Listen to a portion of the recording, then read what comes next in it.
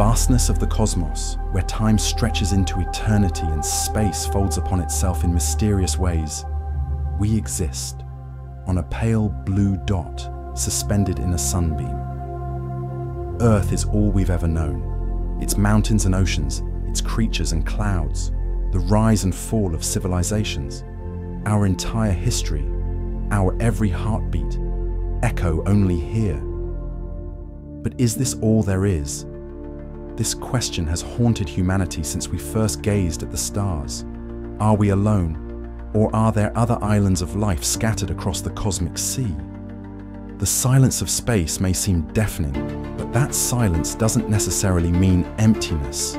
Somewhere, beyond the reach of our telescopes, beyond the limits of our understanding, life may be thriving in ways we cannot yet imagine.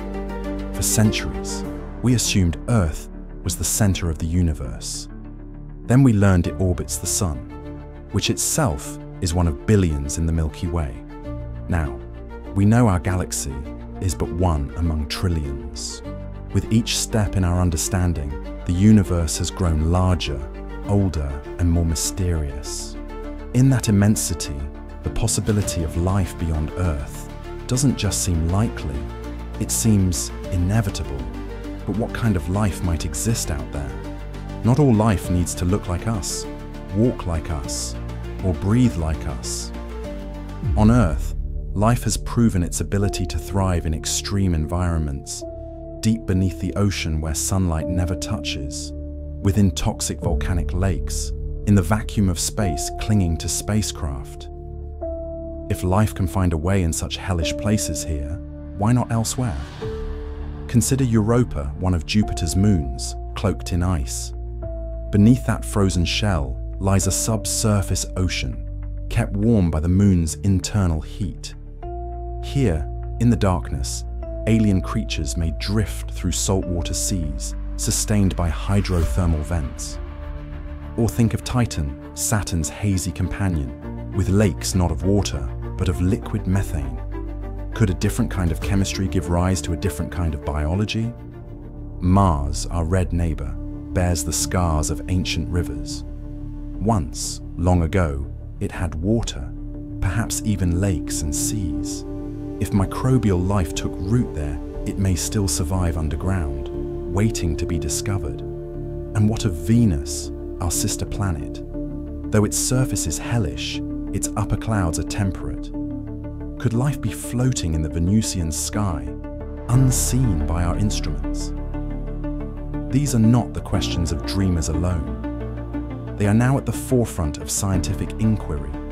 Robotic explorers like Curiosity, Perseverance, and the upcoming Europa Clipper are searching not just for rocks, but for clues. Clues that may one day lead us to our cosmic cousins. We've sent messages, probes, and even golden records into the stars, whispering to the universe, we are here. Are you? The discovery of exoplanets, worlds beyond our solar system, has transformed the search for life. In just a few decades, we've identified over 5,000 such planets, some Earth-sized, some far stranger, orbiting stars of all types. Some lie in the habitable zone, where temperatures might allow for liquid water. Others orbit red dwarfs, where tidal forces and solar flares challenge the very definition of habitability. And yet, hope remains. Advanced telescopes like the James Webb Space Telescope are beginning to peer into the atmospheres of these distant worlds. They look for biosignatures, chemical fingerprints like oxygen, methane, or carbon dioxide that could suggest biological processes. Each spectral scan brings us closer to an answer, yet also reminds us of how much we still don't know. What if life exists not as simple cells or microbes, but as intelligent beings? Civilizations that have risen and flourished across the cosmos, writing their own histories among alien stars. If such beings exist, why haven't we seen them? Why is the night so quiet? This is the Fermi paradox, the contradiction between the high probability of extraterrestrial civilizations and the lack of contact with them. Perhaps they are too far away or too different to recognize. Perhaps they've gone extinct or deliberately choose to remain hidden. Or perhaps we are the first or the last. Some suggest that advanced civilizations might communicate in ways we cannot comprehend, through quantum entanglement or dimensions beyond our reach. Others imagine self-replicating probes, slowly exploring galaxies, leaving no trace.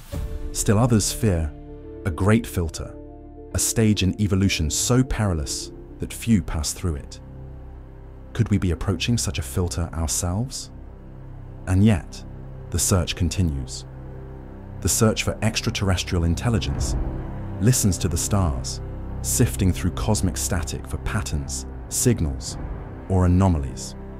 In 1977, a brief signal, known as the WOW signal, stunned astronomers.